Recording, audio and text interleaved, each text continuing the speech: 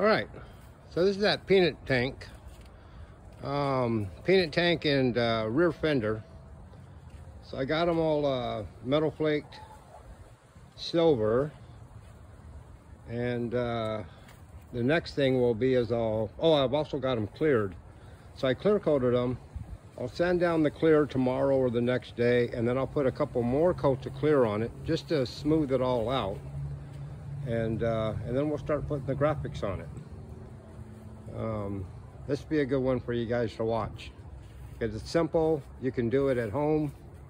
Doesn't take a lot of material, and you can probably make a little bit of cash doing it. All right. I'll let this thing dry, and then I'll move them in, and then I'll see you on the next step. All right. Bye-bye. All right. Just to show you guys what I did to silver metal flake this motorcycle tank and rear fender. I started off with the base of this silver, and what I usually do is I go into the paint store and I say I want the sparkliest, metallic-y silver that you got. I don't care what brand it is, or not really what brand, but I don't care what make. GM, Ford, Chrysler, whatever. As long as it's sparkly, because all I'm going to do is use it as a base. And in this case, they gave me a GM color. And Nason's pretty good, and it's reasonably priced. And I've been using it for years, so I trust it. I take some of this full binder after I've got the base on there. And what I did was I mixed 3 different sizes of metal flake silver in there. This being the larger flake, and then a medium flake, and then an ultra flake. And that ultra flake just kind of fills in the little areas that the big flake and the medium flake don't do. And I mix in some of this into some of this binder, and I spray it. And then I clear everything.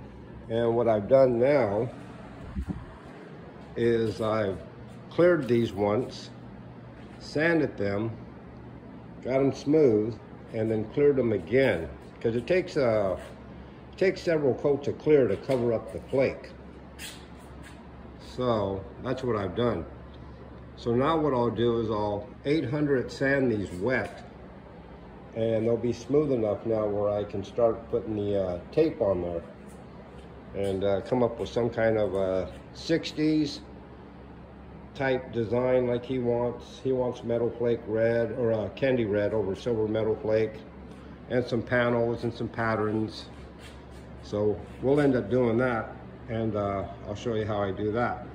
All right, I'll be back. All right, so after I cleared that metal flake silver tank with the three or so coats of urethane clear on it, I came back in and I sanded it with 800 or 600. You could use either one, just to smooth it out.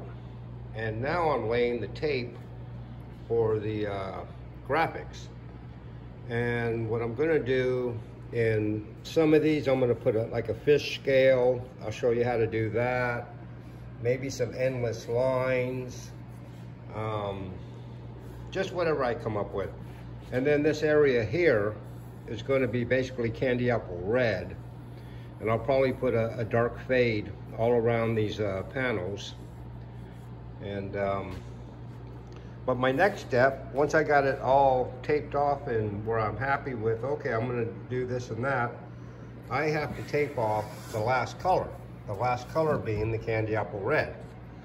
So here you see I'm starting to tape off or block off anywhere where it's going to be red.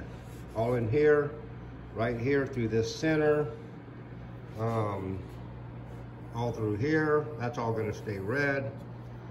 So I'll get a little bit further on that, and then I'll bring you guys back. All right, so I got that tank all paneled out, and now what I'm doing, I'm just kind of filling in all the different panels, some kind of 60s, early 70s design type stuff. I'm going to do a endless line up here, and then I'll add in a color. Same thing with this down here. It's the fist scales. So I'll do all the black work first, then I'll come in probably with some candy tangerine and maybe fade around the edge of it with the candy brandy wine or something. And how I did that was I just took a piece of model car. One of my hobbies, I build model cars. Hopefully I'll be uploading a bunch of that stuff too. But I just took one of my boxes. I took one of the tires out of the kit, traced around them, and then I just cut with an X-Acto blade, making these shapes here, and then just airbrushing, you know, like that. Very simple stuff you can do right in your house. And I gotta keep saying, I like what I do, and I do what I do.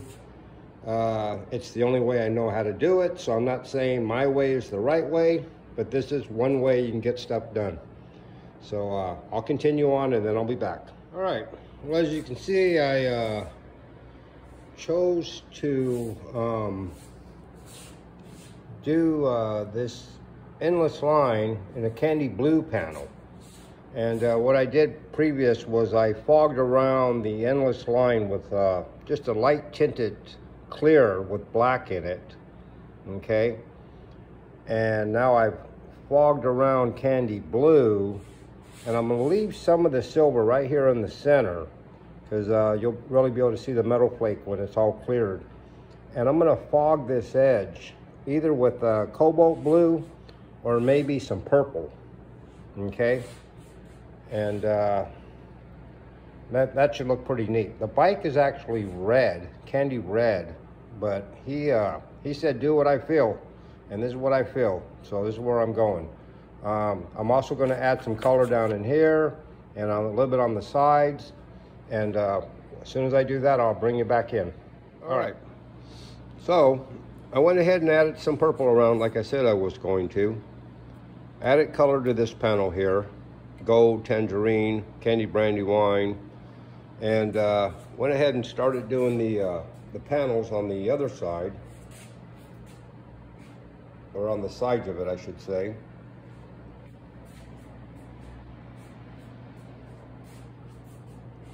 And then I coated everything with 2 or 3 coats of inner coat clear. Now my next step is going to remove all the tape where it's going to be candy apple red. I'll take all this tape off, and then I'll back mask everything that I've painted and spray the red. When I do that, I will bring you back. Okie doke. All right. Well, there it is, all unmasked. And the next step will be to, I'm going to lightly Scotch-Brite over the base coat. Just very lightly, not too heavy, because you'll go through the base coat into the color. So you don't want to do that.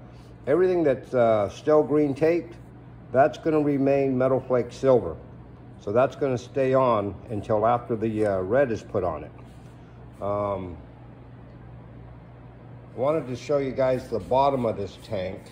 So I'm going to hang this thing up real quick so I can shoot the bottom, and I'll bring you right back. All right, well, there's the bottom of it, and I like doing that bottom because when this tank is back on its chopper frame and you're down low taking pictures of this bike, you'll be able to see that the paint continues all the way under. Just looks really cool and finished. So that was it. I just wanted to show you the bottom. Remember, attention to detail, and people really appreciate it when you do attention to detail on their stuff that you're painting for them. All right, just wanted to show you. All right, so now everything has been back masked, all the panels on the tank and on the rear fender. Now I'm going to I'm gonna fog around the edges with a black again, and then I'm gonna spray the rest of it candy apple red. And she'll be almost done besides clear coating then. Little tip, when you mask these off, try to take some of the stickiness off these, because we just painted these panels today. So we don't want the tape to pull the paint off when we remove it. So just be very cautious and take some of the stickiness off if you can. Just run it across the jean, your pant leg or something, and pull it a few times and try to get some of the stickiness off of it. Other than that, just be careful when you unmask. You know, things are gonna happen. So if you do pull some paint off, there's always a way to fix it. Don't fret. And I'm gonna put some red on this and I'll be back.